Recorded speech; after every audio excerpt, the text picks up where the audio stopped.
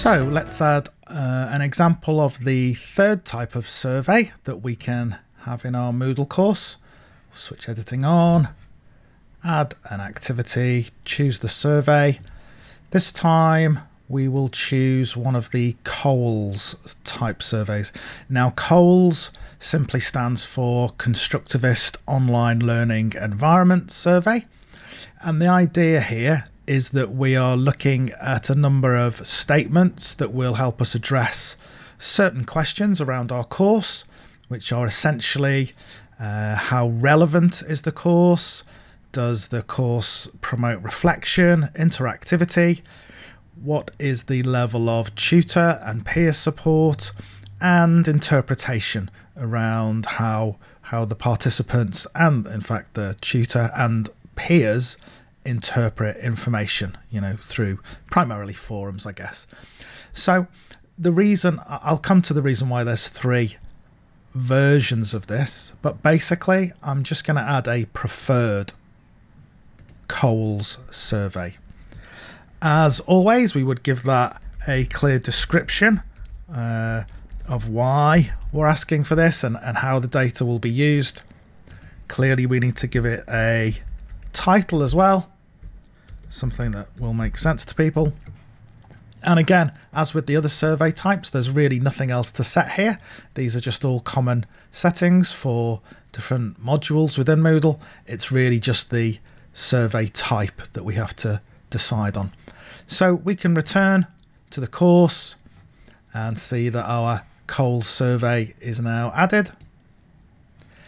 And as I mentioned, we need a nice clear description of what this activity is about. There's a prompt to remind people that everything has to be answered. And then the 6 different groups of interest, if you like, or the 6 different areas around relevance. So again, students will choose on this scale from almost never to almost always, where they feel that statement best reflects their own perspectives.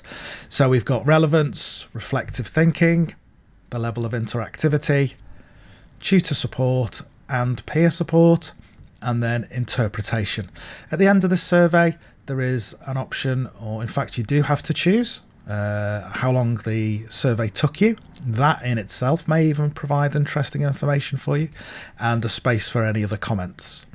So again, as with all these surveys, it's really important to see it from a student perspective. So let's go and see that. So again, here we are logged in as Sylvester, the student within this course, filling in lots of surveys. Here's the COLLES survey. So the student will click on that, read the description, and then work through these questions, selecting the answers that best reflect his actual perspective on these things. And it is useful to have those different headings to help the students think about, I'm thinking about and answering information about peer support here, about the other people on my course, in my particular group. So the student will work through those, decide how long it took him, and then perhaps add further comments if necessary. Again, click on OK to complete that. Thanks for answering the survey, Sylvester, and continue.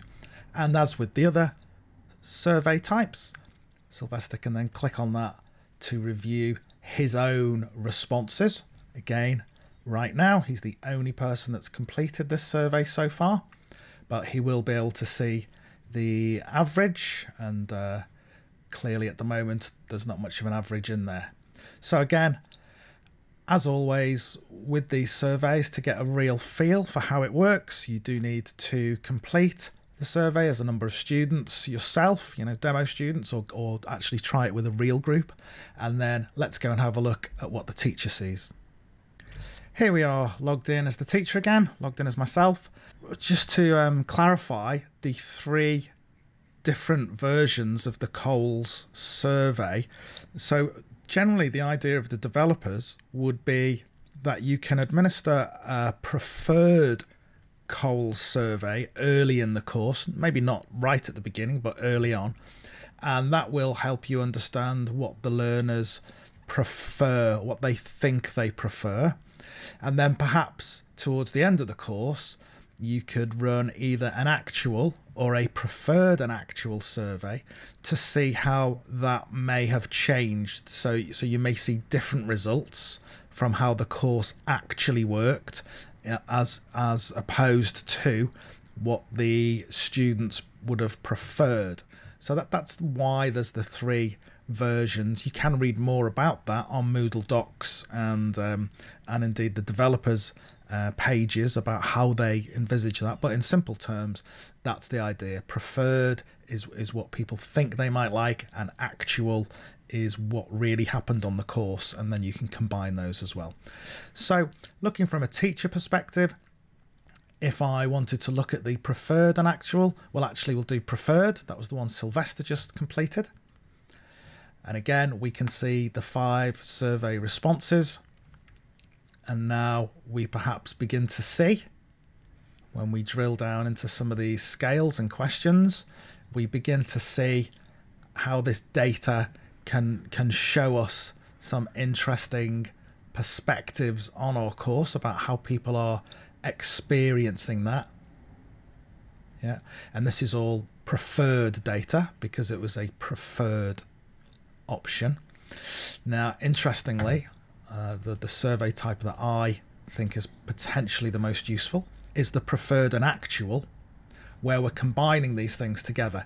And when we look at that, we then start to see where there's a difference or a disconnect perhaps between what people would have preferred or thought they preferred to what actually happened on the course. So perhaps if we just take this first bar as a typical entry data point, if you like, is that the preferred is that is the orange bar, that people would prefer that information is relevant, but in fact when they're in the course they actually find that it's shifted towards more often. So we can see these various different scales and questions and how that data has shifted, in some cases quite significantly. Now again, I'm just simulating this data. These are not real students. This is not a real course.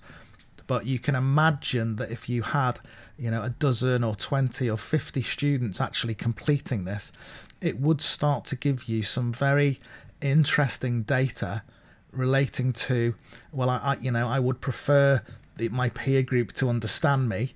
And when we get to the course, we see that, oh, I think that my peer group really did understand me. So that's quite a shift there in terms of that average of how people felt about their peers understanding them.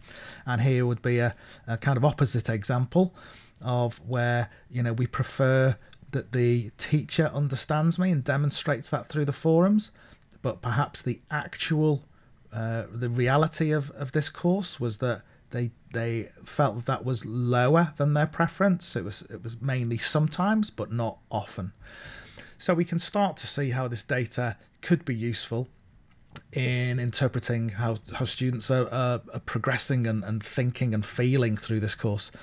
And as with the other survey types, you can drill down into the individual data of those questions and how they were responded and how that's changed in a view like that, and of course drill through individual students and download those details again for maybe making more attractive graphs in Excel, or comparing the data from 2 different courses, all sorts of things that you can do once you've got that data.